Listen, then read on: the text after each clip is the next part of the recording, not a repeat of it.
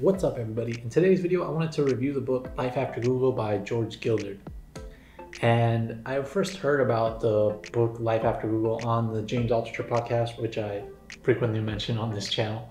And I hadn't really heard about it before then, which is kind of interesting because I don't understand why people are so concerned with Facebook and privacy. So I was amazed more people haven't really talked about this book. And I looked into it a little bit, and I read that it's also about blockchain and Bitcoin and cryptography, which I've been getting into recently. So I really wanted to read it then.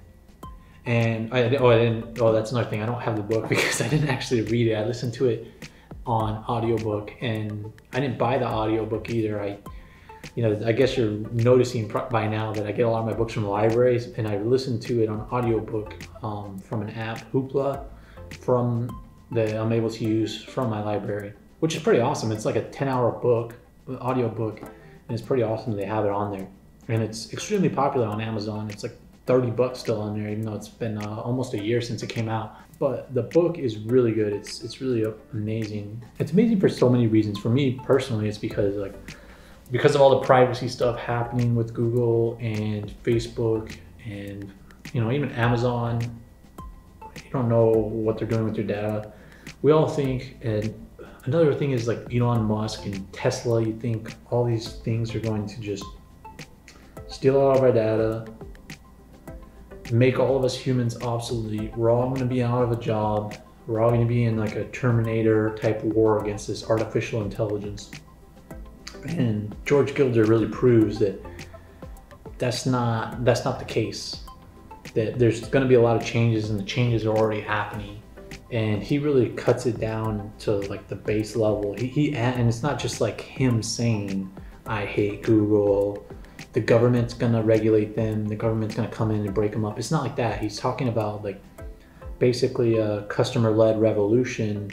And just people in general can't be conquered by these Silicon Valley guys and all their philosophies. And that's really something he goes over, is their philosophies, like how they came to believe it and where all their insights originated from. And he goes like back to like information theory, the theory of chips, and like how much data that they can, this tech stuff, how much data they can perform and all that. And I recently built my own computer too, so when he started talking about like graphics cards and all that stuff, that was pretty cool. But yeah, he basically says like the problem with Google is that they just try, Google and other people like them, like Facebook, they just try and like acquire all of our data and just like keep it in one central place, and there's no security, and that eventually that's going to be their undoing. But the problem is like their philosophy is they think that they're smarter than everybody, and that people are just dumb people, or just these dumb bots that can be figured out and replicated and put into a chip or put into a computer, and that those computers are going to do everything. It's basically saying like humans, we're too creative, and it's too hard for computers to ever get to that creativity level. And there's like too many barriers until it gets there. So there's not really these companies that are talking about machine learning and artificial intelligence.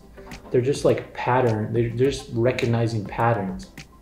And that's something too that I heard recently on another podcast, was like, how much of today would you realize is different than from the 70s? Like if you were transported in the 70s to now, like how much would be different? There's a lot of things that are different, like computers, but other than that, like, there's not too many things different. Like cars aren't flying around, you're not teleporting, you don't have like, you don't have like Minority Report type stuff. So it's there's a lot of advances, but there's also a lot of things that have not advanced. And the same thing with Google, right? They have all this data and they're tracking us, and they have these prediction models, and we're so predictable. But how come they can't predict mass shootings? How come they can't predict President Trump winning, the president they don't like, and prevent that? They're obviously trying to do that now, but how come they didn't do that then, right? All these things that they claim that they can do, how come they can't do it? And he also talks about like Tesla and their self-driving cars, and how Tesla's going down the wrong route, and that all these companies are just they think that they can do everything through software, but it's not actually software that's the future, it's hardware. And that's what Google needs in order to store all this stuff, is hardware. And the thing is, the costs are going to become so high in computing costs, the actual hardware costs to absorb all that data, analyze it, is like so expensive for them. And heating is going to be a problem, and the chip advances are going to be a problem. And they're going to have it all in one place, which is their company, for easy for hackers to take. And like, we're going to get fed up with that. And the solution to it, there's a good thing, is like blockchain, because blockchain is everybody, like normal people with regular computers and phones, we could all work together and create search engines, create browsers like Brave browser, and we can create things and verify things ourselves. And another thing is like rendering. Another thing is like videos. I do videos.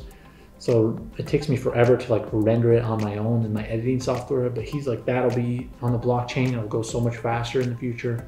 So it's like all these advances that are helped by the blockchain, including money and transactions. We don't have to have banks and central banks and federal reserves in there anymore. And it's the people through the blockchains are going to be the future. We're going to make things better. We're going to secure our own information. We're not going to have a million passwords.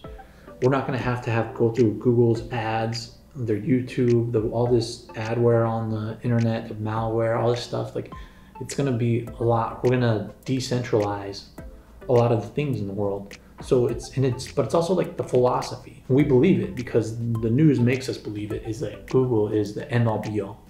They're absorbing all of our data, and there's nothing we can do about it, and they're smarter than us, and there's only a matter of time before the machines take over.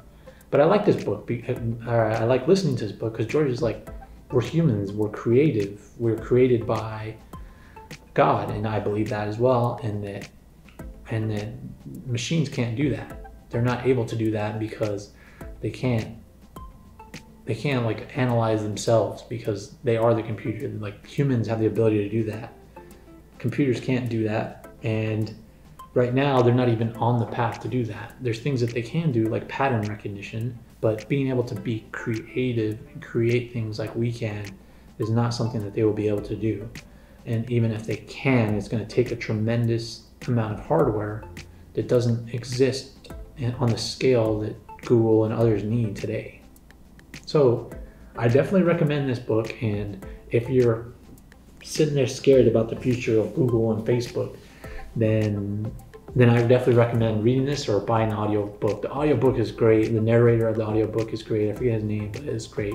So I would definitely recommend going out and reading it. And it's also like, if you invest in Bitcoin or blockchain or any crypto stuff, or interested in learning about it, or interested in learning about technology that Google uses.